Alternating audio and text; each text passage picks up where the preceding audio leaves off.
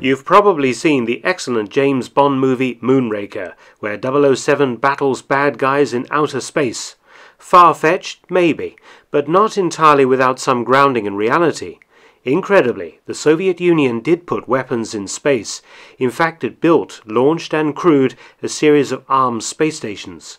Disguised as civilian research vessels, these space stations were actually spying platforms outfitted with powerful optics and cameras to snap away at NATO military targets. And just in case those pesky Americans attempted to target or intercept one of these orbiting spy stations, each was armed with an aircraft rapid-fire cannon. It was straight out of the movies, but it actually was used. Almaz, which is Russian for diamond, was a type of Soviet military spy station successfully used in orbit in the 1970s. Tensions were high with the United States, and these manned stations allowed the USSR to precisely photograph things of interest to its military.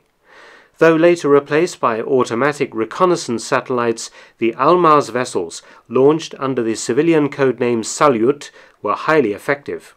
Each space station consisted of three parts: the orbital piloted station module, which was the actual space station, the functional cargo block, intended as a resupply craft for the station, and the VA spacecraft, a launch and return vehicle for the 2- or 3-man crews.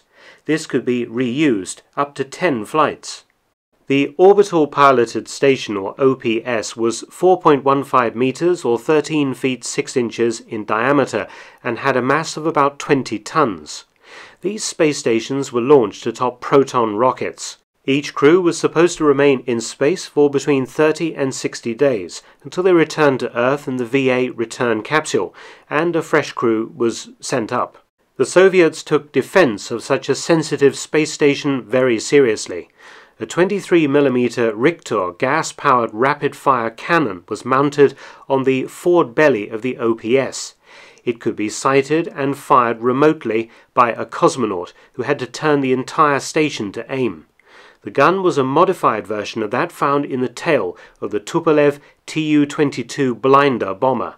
Ammunition capacity was 32 173-gram shells. The projectiles flew at 850 meters a second relative to the speed of the orbiting station. But the Soviets were worried that such a powerful weapon would damage the Almaz due to significant vibration.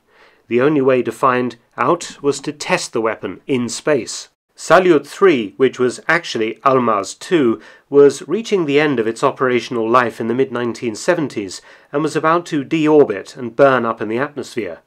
The last crew left aboard the VA spacecraft for Earth on the 19th of July 1974. Soviet Space Command then planned a test of the space cannon.